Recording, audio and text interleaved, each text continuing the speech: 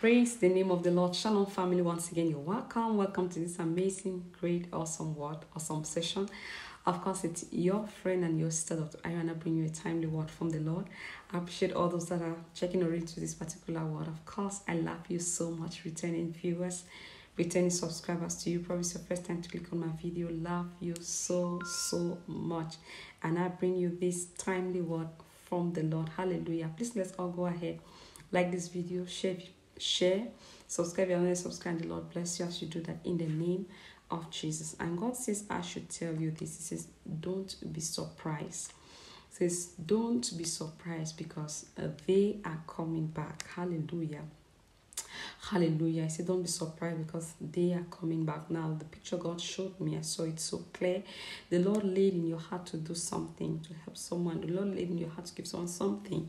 And after you did that, you are like, it's really, it was really weighing on you. But you did it nonetheless because you were expecting the Lord. But he says, I should tell you, he says, this person that you gave to, this person that you stretch out your hand to help, they are coming back for more.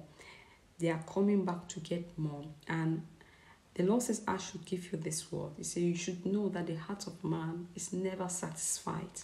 So don't be moved by what they are doing or what they are saying. Because no matter how much you give them, no matter how much love you give them, no matter how much care you give them, no matter how much money you give them, how much assistance you give them, they will surely and they will definitely come back for more. Hallelujah. They don't care what you have. They don't care what, from where you took to give them. They just know that if you give them, it's because you have in abundance. And so they will always come back to get more. And so God says, don't be troubled by this, by the fact that they are always calling, pressuring you to ask for more. He said, don't be moved by it. That's the human nature. They are never satisfied. Never satisfied. That's why it's only God that can give us contentment.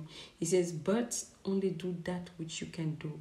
Don't break yourself because you want to satisfy them. No way. Don't kill yourself because you want to satisfy them. Because even if you empty yourself and give to men, they will still come back for more. Although you don't even have any, they will still come back to get more. Even if you give your life to satisfy and to please men, they will still come back for more. So do that which you can do, that which God lays in your heart to do, the help he permits you to give, the assistance he lays in your heart to do, and then leave the rest for God in Jesus' name. Amen. Shalom.